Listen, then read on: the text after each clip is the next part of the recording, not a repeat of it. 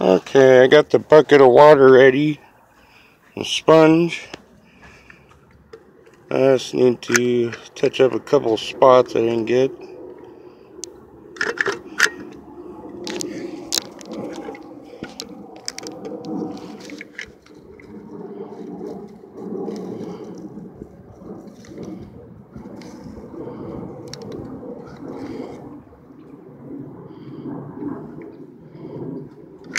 Okay. And it helps to leave a little bead at the end of the tube if there's some left and you want to save it, of course. And then I just smooth it out where it looks like it needs it because it's blobbed up.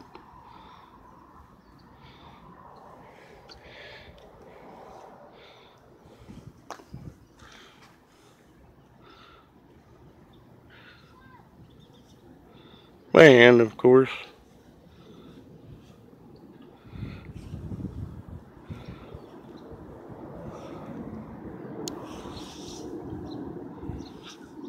Sometimes it looks so good you don't really need to smooth it out. I should just... It's the parts where it looks like it needs pressed in a little bit. It helps to smooth it by hand with a finger.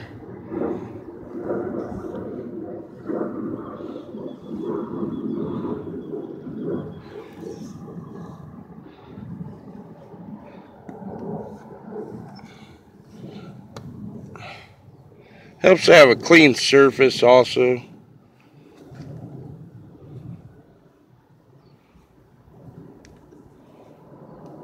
There's that spot where the crack was on the knot.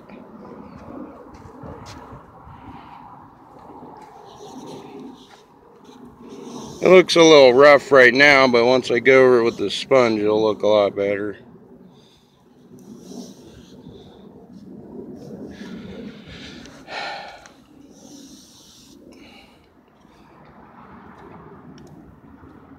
It's drying pretty quick because it's already hot out today. Probably over 100 degrees right now.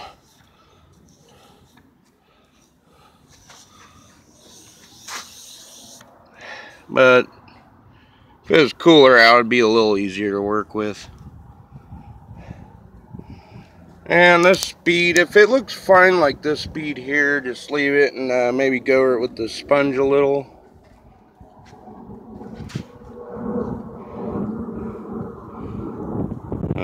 This looks like it's ready to use the sponge on. Once you get to the point where you think it's filling the cracks and it looks decent by smearing it by hand, then you get a sponge wet and you just wipe it along. Might take a few wipes. You don't want to over wipe it either because it'll pull the caulking out of the gaps. Just want to wipe it lightly. Now this roof's wood, be easier just to use paint on it than trying to nail shingles. Cheaper anyways. Also, and it's less likely to leak then. There's less nails and stuff going through it then.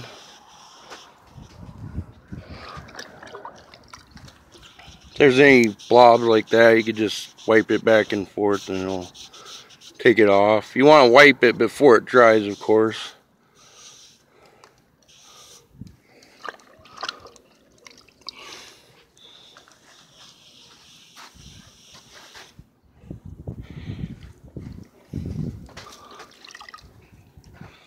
Stuff like this, I just wipe it back to where it looks better.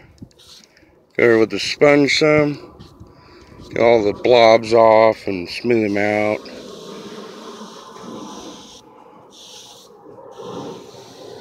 And blobs of silicone. Or not silicone, but dap caulking. This stuff works the best.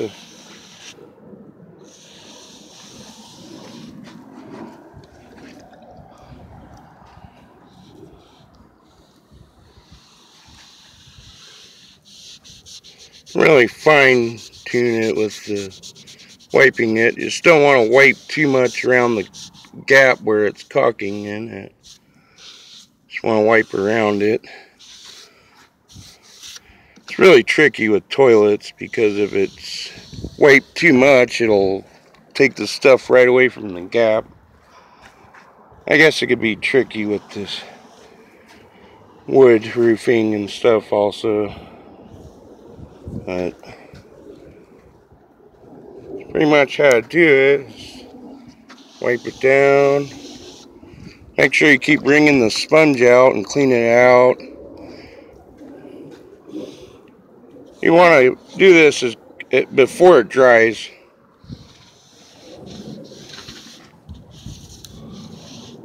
Otherwise it won't work. Just wiping it with a sponge to smooth it down.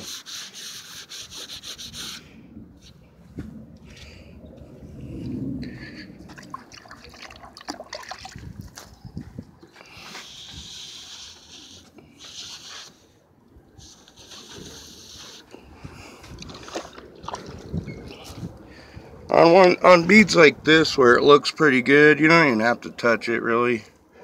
Just where it looks like it's kind of on the wood or whatever else, past where it should be, just wipe it up. It wipes real easy when it's wet. It's hot out and the sun's hitting it here, so it's wanting to dry quick, making it a little harder to work with. But this stuff's way better than trying to do the silicone, I think. Because the silicone, once it's on and it's touched, it's a mess. Don't want to come off the skin or anything like that. This may have some silicone in it. The label here, it's actually